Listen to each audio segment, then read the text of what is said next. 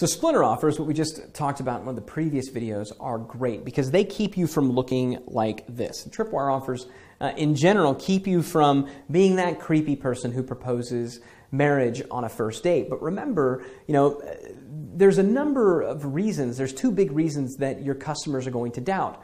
The first reason is a doubt in you or your brand, right? And tripwire offers can definitely help with that because we're not coming on so strong. Right, we're not. Hey, how's it going? Right, we're going kind of seamlessly and subtly. But even if you do that right, even if you have an ideal tripwire offer, even if you don't do this, even if you overcome the prospect's doubt in you or your brand, you still haven't overcome the biggest hurdle of all, which is self-doubt. Your prospects' doubt in themselves. Your prospects' belief that this ideal after, that you came up with before in the statement of value, this whole concept of achieving this great desired end result, even if they want it, they're sitting down here looking up and thinking, I can't do that. There's no way.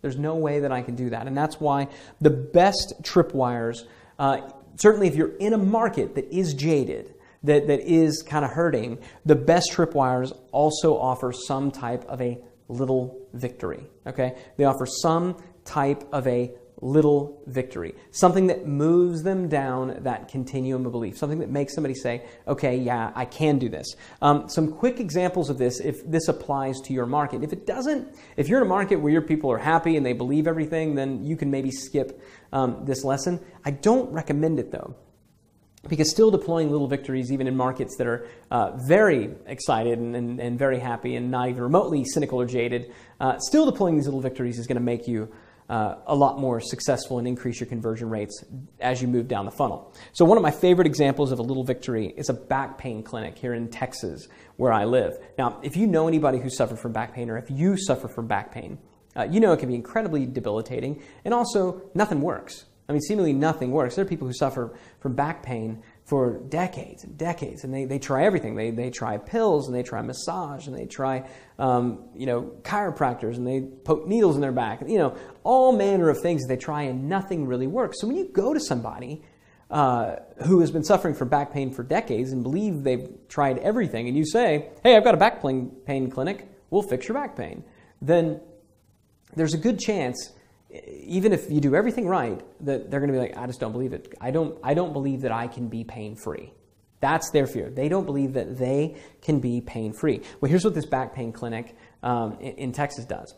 When you call in, they don't talk about how great their procedure is. They don't talk about their unique selling proposition, what makes them different, what makes them better, blah, blah, blah, blah, blah. Everyone else does that. Instead, what they offer over the phone is a little victory. So when they have somebody on the phone, they say, okay, so you currently suffer from back pain, correct? Yes, I do. Okay, our procedure is very effective and it is unique, but it doesn't work for all types of back pain. So what I need you to do is I need you to go through a simple little exercise for me. And they have them stand up, and they have them cross one leg over another, and they have them reach around. They have them do just a little stretch, and they have them hold it, and they'll hold it there, hold, and then they'll have the person stand up straight again, and they'll ask them a simple question. How do you feel?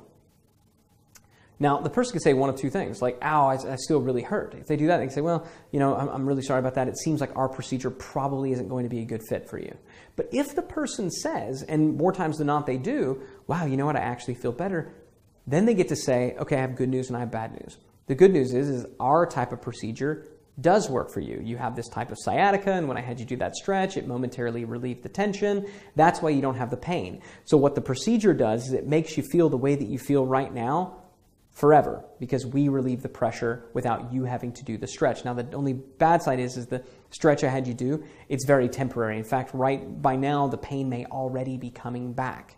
And in more times than not, it is. So what they're able to do is they're able to qualify a prospect, but they're also able to move them down the continuum of belief. They're able to make them believe not just in the brand, not just in this back pain clinic, but they believe in themselves because they felt it. They felt what pain-free feels like. If only for a moment, they felt what it feels like. And that's what this back pain clinic offers. That's what that little tripwire thing. And it is a tripwire. They're asking them for some of their time. Stand up, have an appointment, right? That's what they're having them do. Really, really, really smart. Really great example of a little victory. We also are partners in a company that's in the fitness space. Now, fitness is one of those areas where lots of people, they've been struggling with their weight for ever and ever and ever, and you tell them, hey, we've got a way that you can lose weight, give me a break. Even if they love you, even if they think that your stuff is great, they'll say, look, I believe it worked for you, I believe it worked for all your before and afters, I don't believe it's going to work for me, because nothing else has. So here's what they do. Everybody who comes into this program, they have them do a 7-day juice fast.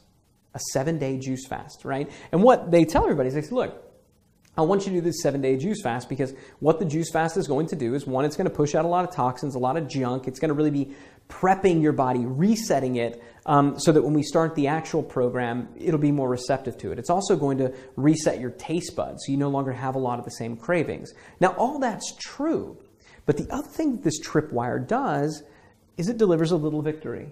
Because in those 7 days, even though it's just 7 days, two things happen. Number one, the people going through this program, they do feel thinner. They absolutely feel thinner, and it's because a lot of water weight's been pushed out, a lot of gunk that's in your intestines, everything's been pushed out. I mean, you don't really, if you don't eat much, but like drink some juice and eat some salad for 7 days, you're gonna lose some weight, right? So they feel thinner, they look thinner, their clothes don't fit like they once did in a good way. People might even notice like, wow, you look really good, because their face will thin out and things like that, right? So they'll feel thinner. That causes them to believe. But the other thing that they tell them at the end of the 7 days is they say, look, I want you to understand this. Actually, before the program, they say, the hardest part of this program is the first 7 days.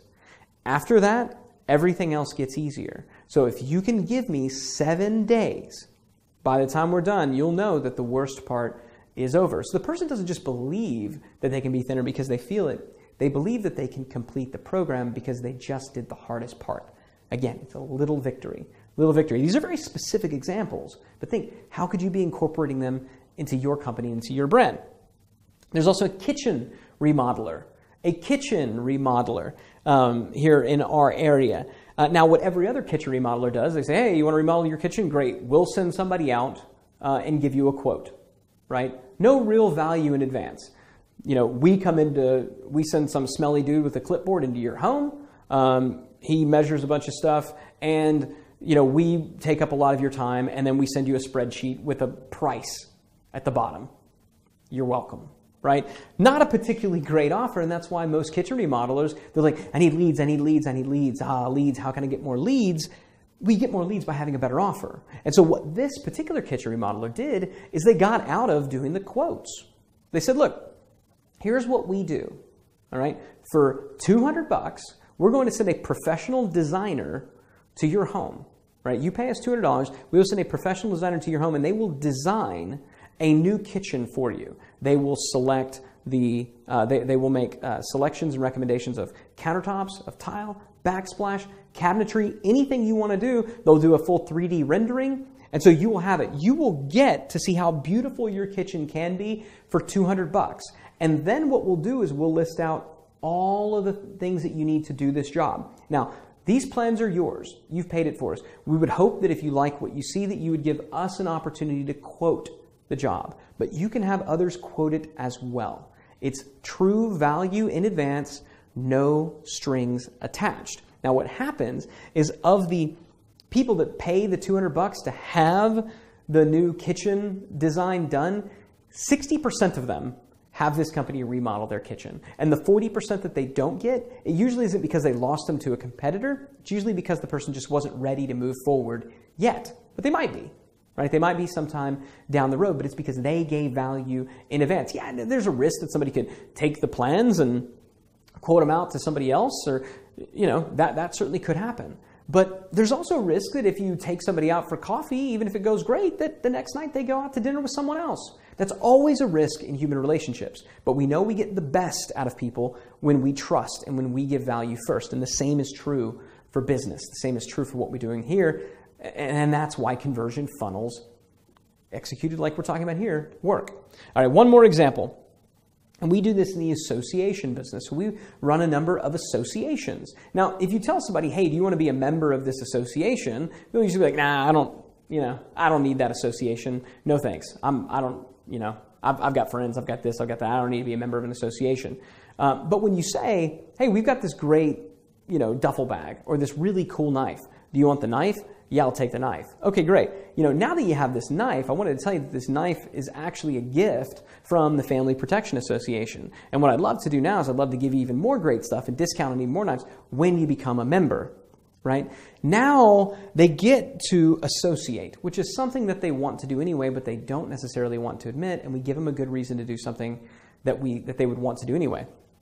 That's a type of a little victory, okay? So think, again, this doesn't apply to every single market, but think, how can I apply a little victory to my offer? How can I move my prospects down that continuum of belief? How can I make them feel so good about themselves, so abundant, so prosperous that they want to keep moving forward, that they want to continue investing with my company? How can we do that? If you can figure this one out, then you're going to be in pretty good shape. And I promise you'll figure something out that your competitors almost certainly will not. So give that some thought, and I'll see you in the next video.